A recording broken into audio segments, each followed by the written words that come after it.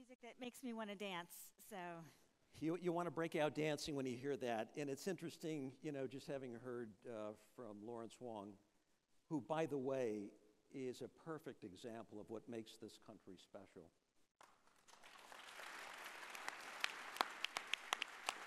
Brilliant, focused, and influential. And you wonder why people from around the world seek the advice of leaders in Singapore. That's exactly why they do it. But more to the point, when Lawrence and I were in the holding room a moment ago, we didn't take the time to talk about global affairs. No, I asked Lawrence what he was going to listen to when he got home tonight. And he said, oh, probably Eric Clapton and probably CCR. And the point being, we're both musicians. And we concluded that if you really want to bring peace and stability to the world, we need a little more dance and we need a little more music, right? I agree. I agree. In about 27 minutes, we can dance off the stage. All right, we don't have a lot of time, but we have a lot to talk about. So if you don't mind, I'm going to dive right in.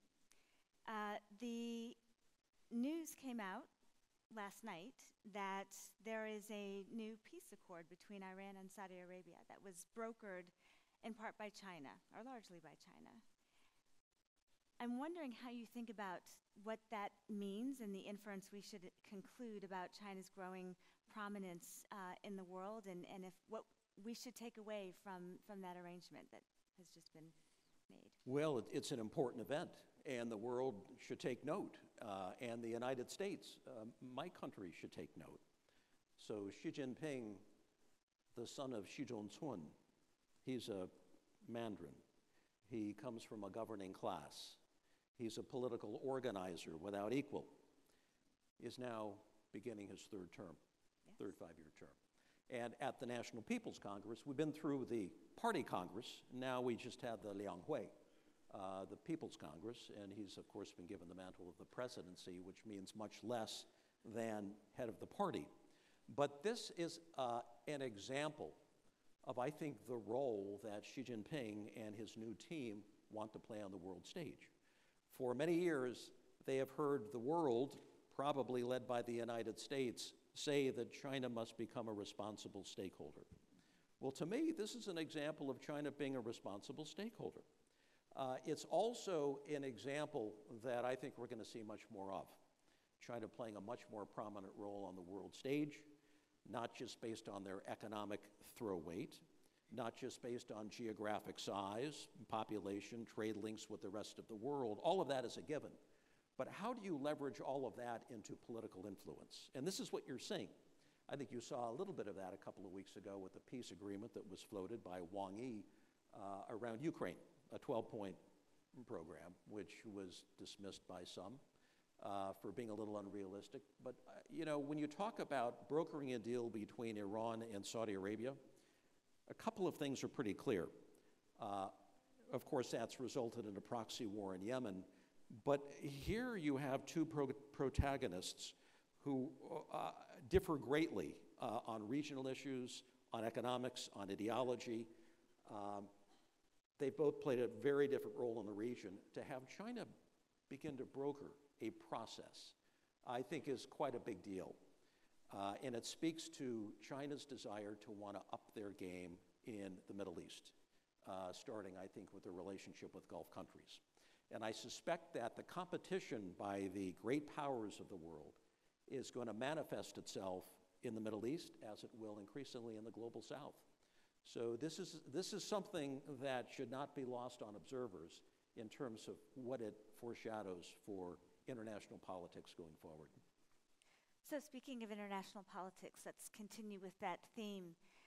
We celebrated, well, I shouldn't say we celebrated, there was an anniversary recently, and unfortunately it was the anniversary of the Russia-Ukraine war.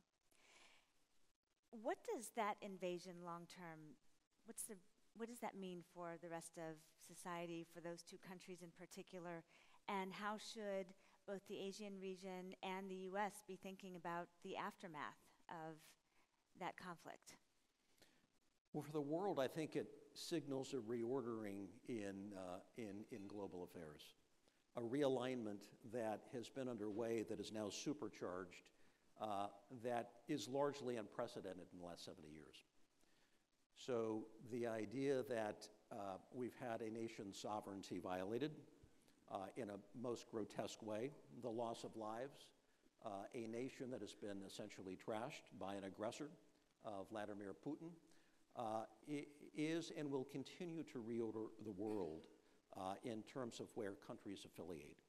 So the outgrowth of this for Vladimir Putin, who I've studied, who I've met with, and his team, who I've got to know during my service there, means, in a sense, a nightmare scenario for them. So if their desire is to recreate empire and to recreate a buffer zone, in a sense, a sphere of influence, which is what all great powers and civilizations seek to do, well, just the reverse is happening. So I never thought I would live long enough to see Finland and Sweden migrate toward NATO affiliation.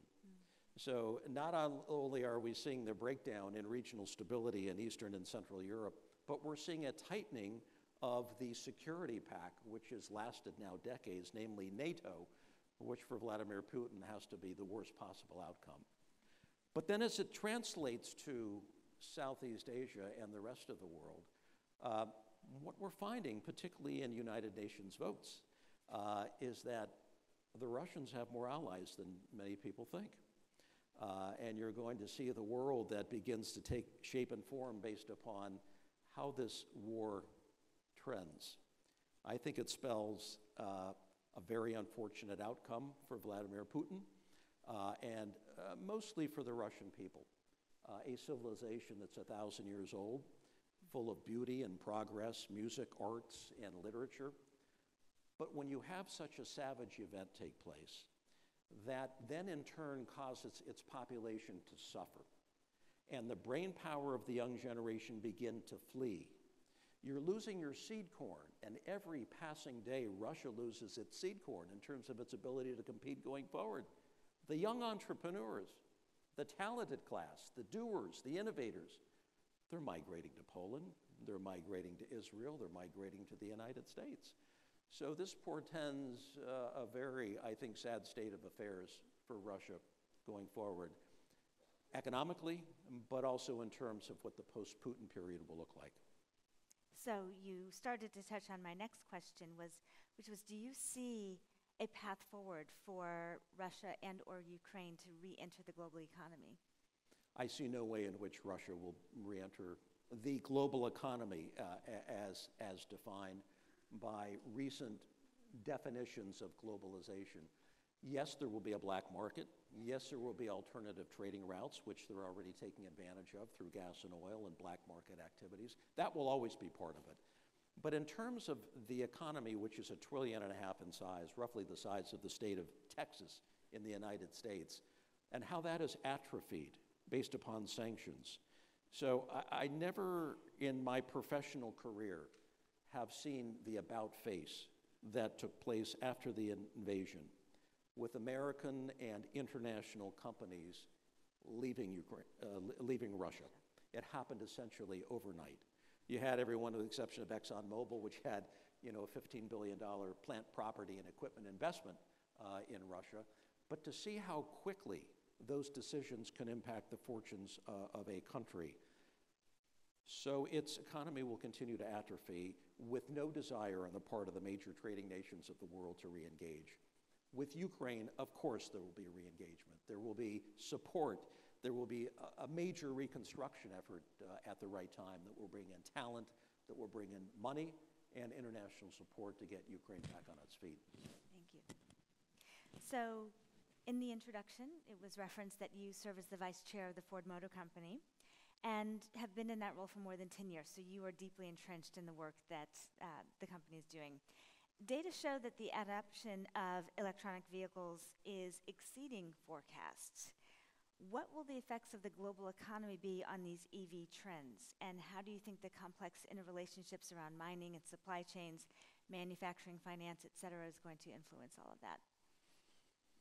I think, Erika, you're going to see one of the most profound industrial shifts in recent history, not just in the United States, but indeed throughout the world, Lawrence mentioned that he lived in Michigan, and even cited a place called Singapore, Michigan. I hadn't realized that, spending time in Detroit and Dearborn most recently.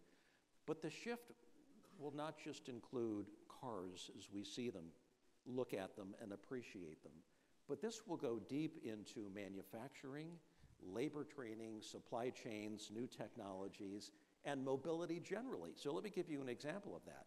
So we're going from the internal combustion engine, which of course was made famous by Henry Ford 120 years ago, where he, and all you have to do is visit the River Rouge plant right outside of Detroit, controlled the entire supply chain, mine, processing, all the way through to manufacturing and distribution, the complete uninterrupted supply chain. And then came globalization and things dispersed and scattered. Guess what's happening? It's so fascinating. We're seeing a reversion back to those early days, which is to say supply chains now will be controlled more by the OEMs. The mode of production and manufacturing will change substantially.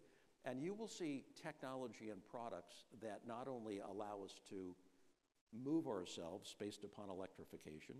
Now we're dealing mostly with LFP kind of technology, which, by the way, the Chinese through BYD and CATL own about 90%. And then the raw materials that make those batteries possible are also very much locked up by China, which of course has become a major public policy concern in the United States. But I think it's inexorable. And all you have to do is drive an EV. It's not just about saving the planet. It's about the superior performance characteristics of EVs. So I have an F-150 Lightning. So out in the middle of flyover country in the United States and Utah. People used to laugh at the idea that you would drive an EV until I pull up in an F-150 all-electric Lightning with a 131 kilowatt-hour battery. Anyone I put in that seat, and this weighs 7,000 pounds, this is twice the weight of an F-150 regular-sized truck. Not one person comes back after that drive and says, no, I don't think I like this. The performance is so superior that it will happen. So we're now at probably 7% of the market is EVs in the United States. It's double digits in Europe, and it's higher double digits in China. So just last reporting period, 75% of all electric vehicles were purchased in one country, China. NIO, Xpeng, BYD, to see where electrification is going, and I say this as an American competitor, to see the technological breakthroughs coming out of China, not only on the design and the execution of the cars themselves, but on the tech stacks and on the propulsion systems, is just absolutely remarkable. So we are probably in a 5-year hole in the United States, and I would say Europe as well, in terms of the work ahead to catch up to where China is today on electrification. But then you're going to see the next phase, which will be autonomous driving, which will be the LiDAR and radar features around the car that allow for you to get an hour back of your day. So what's the greatest thing that an OEM can give a customer? It's time back in your day.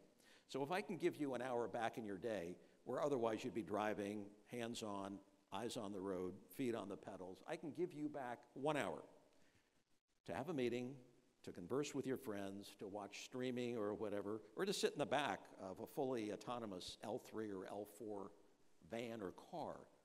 That's giving you something very precious.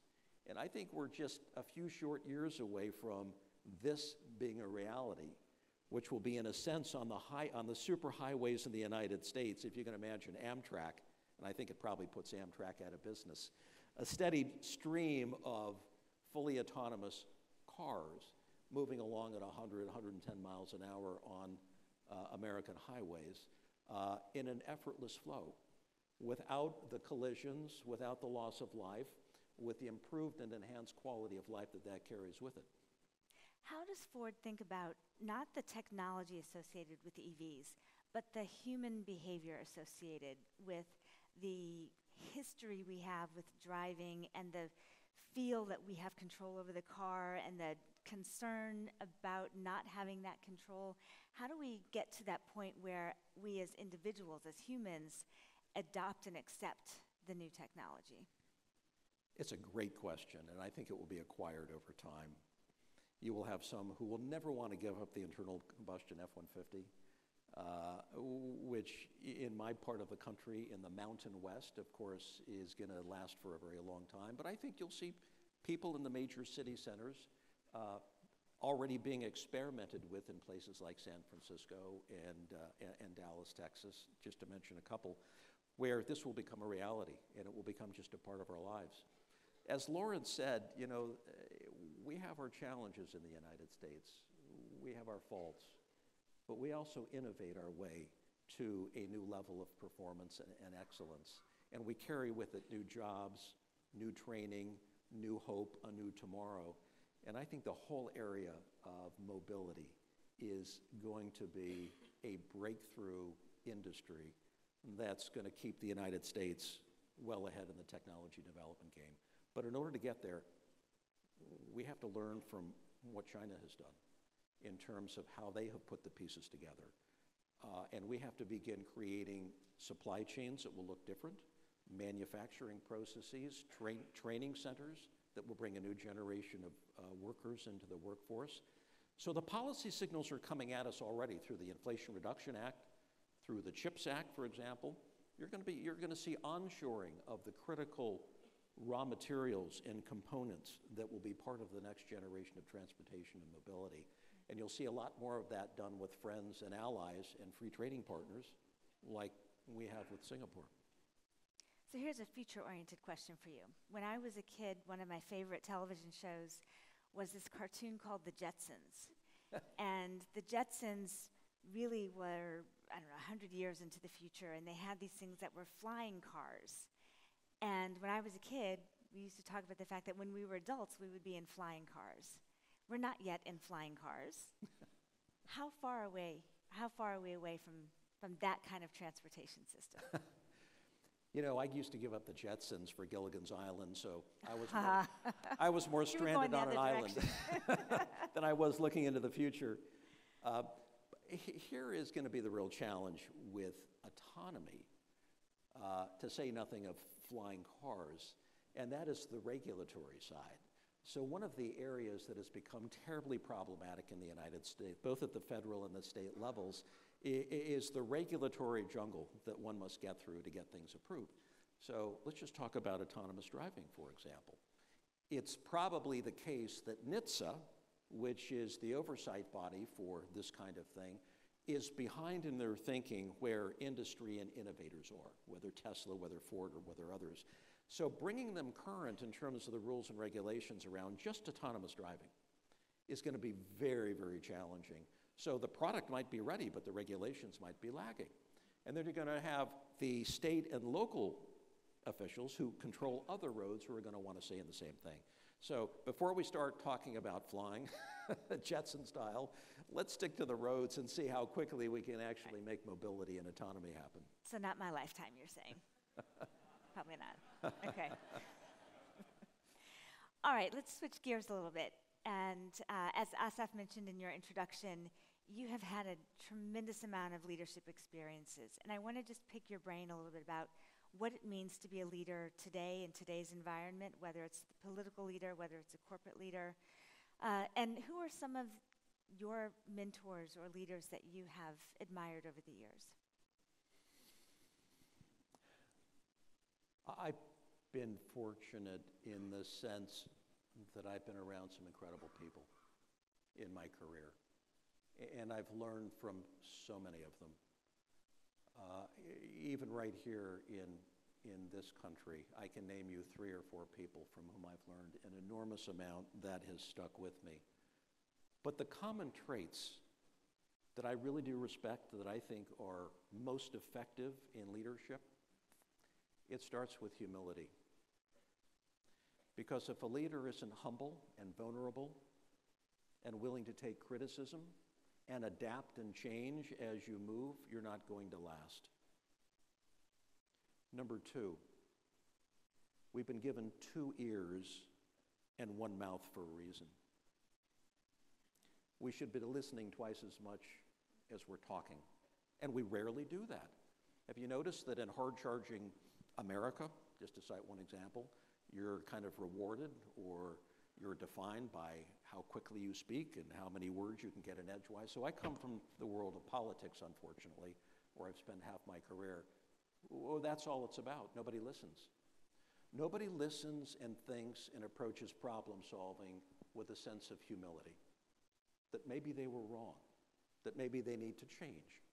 So consequently, if you extrapolate this out in the political domain, you have forces that are irreconcilable because all they do is talk and they don't listen.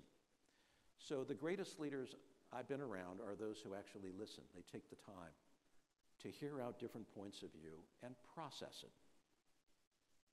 Number 3, without a vision and the ability to articulate the elements of that vision, you're not going anywhere.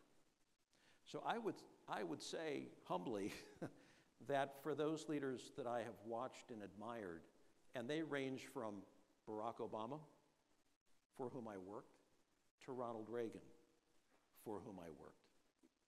The elements that I saw in just these two leaders, you say whatever you want about their politics or their policies. We'll all agree or disagree with whatever, but it's human beings. The ability to lead with your heart as much as you do with your head, I think is a telling example of effective leadership. So you, as you just described,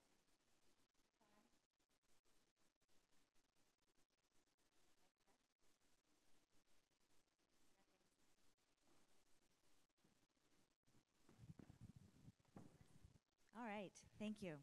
So as you just described, you have had the opportunity to work across administrations in the U.S.